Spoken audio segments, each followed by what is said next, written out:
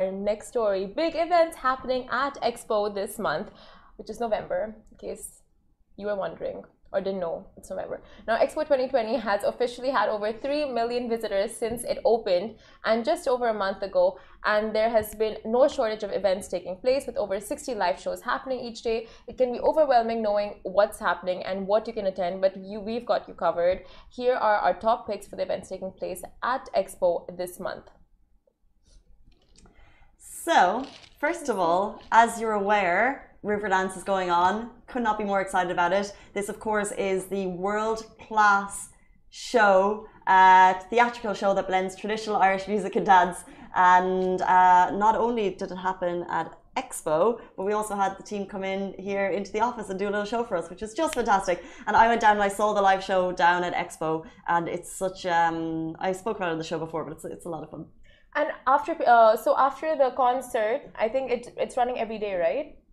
It's running. There's specific days for it. I think it's running most days for 3 full weeks. Okay, so the performance happened last week, and since then people have been so excited. Like I was seeing Irish Villages stories, and they just have like stories of people doing the river dance outside there, outside the food court area. You'd be inspired because that's how everyone wants to do it, and then no one can recreate it because what they do is so skilled. But for a proper Irish experience, and Expo is bringing you that experience without actually flying there, go into Irish Village, have some Irish food, and watch Riverdance. It's going to be a whale of a time.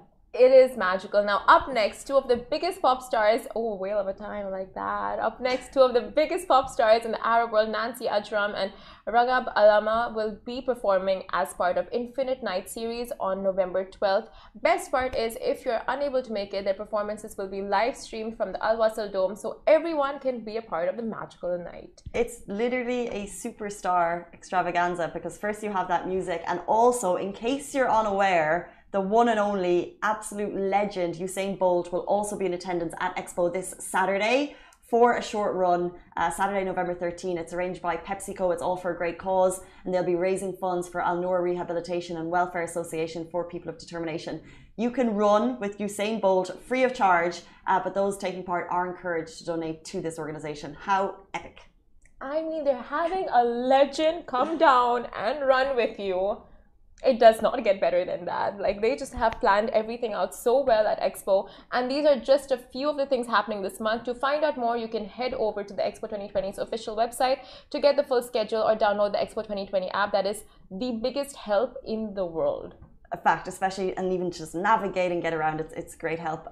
Before we jump into our next stories, good morning to everyone tuning in on Facebook, Twitter, Instagram. Jonah gave us a shout out, so good morning to you, Jonah. He said hi, Simran and Casey. Oh, Jonah. How are you? Thank you for tuning in.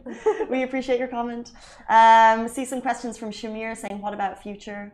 What about future? What about don't you wonder this every day? What about the future? What about the future? What is the we future? try and live in the now. Well, we do, because we're local news, so we can't comment about the future. We can only comment about what we know and what we get directly from government sources. Well, sometimes we know the future, like 2040 plans, urban master plan. Ah, true. Yes. We know things, and then we tell you, and then we all share the future vision together. We get there. This is why I'm dreaming big, from a 10 million dirham house. Wow, 10 million? I jumped. Oh my God. Why not? You can dream big. 100 million. Why not?